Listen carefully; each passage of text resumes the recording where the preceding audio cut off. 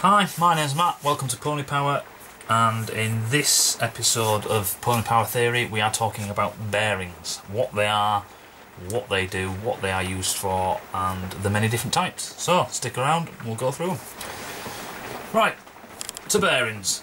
This is what most people think when they say, oh, bearings. Obviously, these are rollerball bearings, these are cage rollerball bearings. And we've probably all seen them. They come in ridiculously small sizes and ridiculously massive sizes. But these aren't the only type of bearings. We have needle roller bearings, which again, there's two different sizes for you. Are basically the same principle, but there are other bearings that people are unaware of. But basically, let's just cover the basics. What is a bearing and what does it do? A bearing in this kind of format, in a rollerball bearing, is designed to be replaceable. It is a wearable part of a machine that can be taken out and discarded and a new one can be fitted. If you just drove a shaft inside a piece of machinery with no bearing in between, then you'd end up wearing out the shaft or wearing out the housing. You know, it could be your engine in a car, for example, and then you'd have to scrap the entire engine. So basically, bearings are disposable. They are literally consumables for an engine, machinery, for a lot of other applications. Rollerball bearings are the ones that most people have ever seen, if you've ever seen them before, but we are going to go through the different types, and we're going to show you a few types of bearings that most people don't realise are even bearings. But, back to basics. If you've never seen one of these before, a bearing has an inner race, an outer race, and the balls in between. Now, if I hold this still, the inner bit still, so this inner section is still and the outside is turning, the same thing works if you go the other way. I can hold the outside still and turn the inside, and you can see the balls as an intermediary between the two. The balls are hardened steel balls, and so are the races. These are races, and the races basically just hold the balls in their proper location and allow them to move freely. Rollerball bearings are generally, the reason why everyone sees them is because they're the all-rounder. They deal with reducing friction between moving parts, or a static part and a moving part, reasonably well. They are quite long-lasting, they are cheap, which is quite ridiculous, because if you ever see how these bearings are made, and like how it's made or something like that, a lot of work goes into these things, and I cannot believe sometimes how cheap these bearings are. You can sometimes pick up bearings this size, or smaller or bigger, and they're quite substantial weight, and you can pick them up for £1. And we're talking good quality bearings. No one really makes bad bearings, because the process of manufacturing that you have to go through to make them means that you might as well make good quality ones. Actually, thinking about it, I have got some bearings here, and these are ball bearings for skateboards, I think. And again, the difference between this bearing and this bearing is the plastic shielding, like this one. Some bearings are exposed to the outside world, and obviously you can't get dirt and grit and crap into your bearings, because that'll impede the rotation of the balls. You can always tell a knackered bearing, you get a nice spin. If it feels crunchy, a bit bitty, skippy, feels a bit wobbly on the centre, you got a crap bearing, chuck it out, get rid. So yeah, you have fully shielded. Sometimes these shields have metal shields. I don't know if I have one. You have metal shield bearings, where basically there's a metal shield. Let me have a look. Oh, a metal shield. This is a plastic shield, and basically they inject these with grease and then just seal them up. So these can be exposed to a certain degree to the outside world. This is for the output shaft for a moped, and the back wheel is exposed to debris and crap off the road and what have you. So it needs to be shielded.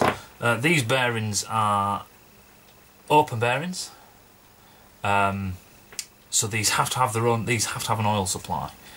These are main bearings. These are used for a lot of things. Again, these ones are out of the same moped, scooter, and like I say, if they feel a bit notchy, a bit knackered, get rid of them. So, what's inside bearings? So instead of trying to pull this apart, there is a small one I could pull apart, which I may do. But this is a better example of what bearings are, or what's inside and what's happening inside. Basically we have an inner race, which has a, I don't know if you can see that, it has a, there on this side, has a nearly a semicircle, but a circular profile. We have then caged balls, hardened steel balls, and then we have the outer race, which again has the same kind of groove on the outside. So what happens is you have your outer race, and then your balls in their cage sit inside. Now these balls can rotate quite freely, but there is a lot of movement in there. This is what we call preload, which is pre-applying pressure to the bearings so they are making contact. Basically, this inner race is going to force these balls out. So when we put this inner race in and we tighten them up, you can actually see to this side the balls jump out. See there, they all jumped out. When you tighten this down, you have a preload on the bearings, and then the outside collar isn't moving and the inside collar can move. And basically that's all bearings are. Inside here it's just an all-round housing, but you have the same thing. You have a race on the inside, a race on the inside, a race on the outside, and then basically this cage, which is on either side, is riveted together, and you can see the rivets inside. See the rivets just inside there. If you want to machine all these rivets off, you can pop that out and get it out. We have a plastic caged roller bearing here, which I can actually pull apart, so we'll give that a go in a sec. Right then, let's try and pop this bearing apart. It has become bloody freezing in here. Alright, so the first thing we want to do is get a little pick tool, see if we can poke out this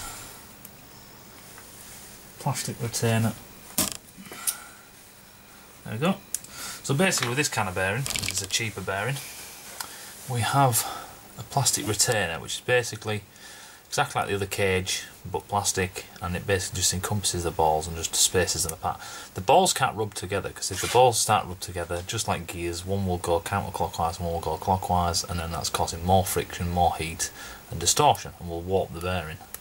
So now we've taken that plastic guard out, what we can do is just force all the bearings to the bottom, and then what we need to do is pull up on this inner race, because you see it doesn't really want to come out. It wobbles a bit, but it doesn't want to come out. So if I give it a bit of heave-hoeing, oh Jesus, there we go. So we lift that up, then we have all our balls, and we have our inner race. So what you can see here, if I get this right, is the inner race there, this little shoulder here for a seal to go on, and then on the outer race we have that little shiny outer race there, which is where the balls run inside, so they're free to roll around. And basically, instead of the shaft wearing anything out, or the bearing wearing the inner side of the housing out, the balls and the outer race wear at the same rate because they're the same steel, and when they wear too much and they are knackered and need replacing, that's exactly what you do. You pop them out, you get a packet with a brand new bearing in, and you slap it all together. It is as simple as that. So basically, bearings are a sacrificial component of an engine or anything else mechanical that deals with rotation. So moving on, now we have a different type of bearing, which is a needle roller bearing. These are rollers instead of balls, if you can see that. These are rollers that are still in a similar type of cage. They're all spaced apart, and usually it's the outside edges that make contact, and then the inner rollers for whatever's rotating. Sometimes a bearing this size, which is quite heavy, it's quite big compared to this bearing, of nearly the same shaft size, it's unsuitable. It's too heavy, it's too big, it's too bulky, it's too wide sometimes. We can't use that, so what we use is needle roller bearings.